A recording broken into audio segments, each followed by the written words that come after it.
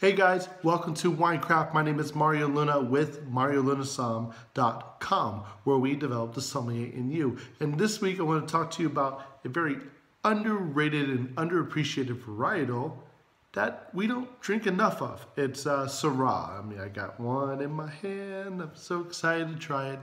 But I want to backtrack a little bit because we're going to start with two varietals, Pinot Noir and Cabernet Sauvignon. I bring up those two grapes because people tend to like either that soft fruity side for the Pinot, or you like that darker fruit, robust, big, bold, and dry finish from a Cabernet Sauvignon.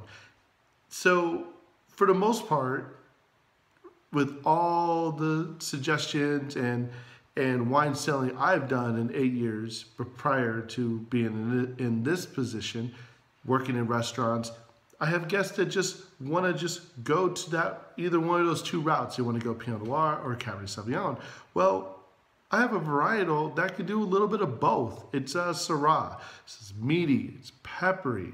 There's a lot of cherry and raspberry, and it can finish light like a Pinot Noir, or it can finish dry and big like a Cabernet Sauvignon. So I want to open up my notes. I want to give you examples, 3 examples of a Syrah for the Pinot Noir lover, and 3 for the Cabernet Sauvignon lover.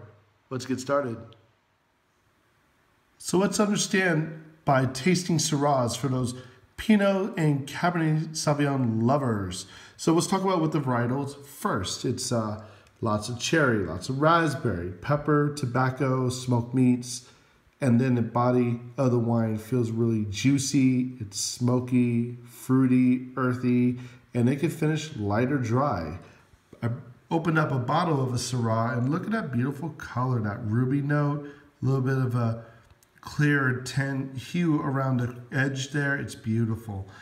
So if you are that Pinot Noir lover, I have 3 areas where the wine can come from that can give you the best representation of a lighter finish. So starting with Chile, where they tend to be spicy, earthy, light raspberry finish. Saint Joseph, it's in France, in the Rhone Valley, where it offers tobacco, cherry, pepper, and more of a velvet finish. Beautiful. And then Santa Barbara, which is the most underrated of all Syrahs. Lots of pepper, lots of smoked meat. It's just a nice balanced fruit finish. It is fantastic.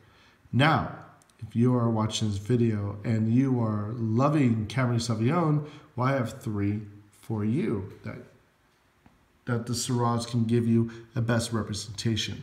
So north of Santa Barbara, California, we have in Sonoma. They tend to be juicy, lots of cherry, really big and peppery. I love them, so good. And then the last 2 are both in Australia, McLaren Vale and South Australia. So McLaren Vale is the coolest area to grow these Syrahs. So there's lots of pepper, smoked meat, a little bit of a cool finish, while South Australia tend to have a little bit more blackberry, chocolate, dry, and hot. Yes, that'll smear. That's how you feel when you drink that wine. It's like, oh God, it's huge. Lots of flavor notes as well. So hopefully this will give you the change your mindset if you want to try something different if you are a Pinot and Cabernet lover. Well, I hope you enjoyed the information for those Pinot Noir lovers and Cabernet Sauvignon lovers that have now a Syrah option if you want to go that direction. I want you to go in that direction because of the price.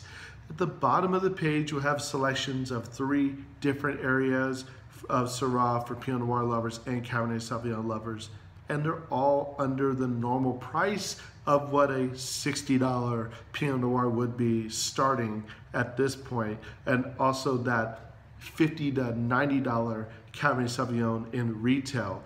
I mean, there are Cabernet Sauvignons and Pinot Noirs around the world, and there's so many different variations of them, but you have now in tasting Syrah a great wine with a lot of cherries, a lot of raspberry, a lot of tobacco and smoked meat notes. It's juicy, it could be light or dry like a Pinot or like a cab, now you have an alternative to try something different and even save a little money as well. Hope you enjoyed the presentation. All the information is at the bottom of the page. Let us know what you think with the feedback. We love the recommendations and ideas that come from you. See you next week.